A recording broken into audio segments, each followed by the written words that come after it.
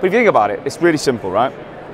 You get your profiles right. So everyone in the business has a profile that's written in a certain way. Yeah. This is a website. It drives traffic every day, more than your company will.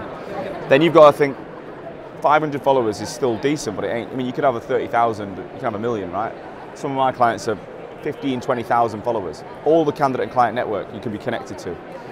Then, if you start adding value and content commentary, those people will see you. So even though you're picking up the phone all the time, that's very manual.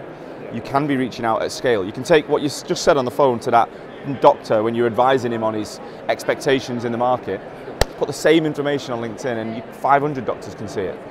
And it's those touch points. But the best bit is, if you know what you're doing, you can then turn that into phone calls.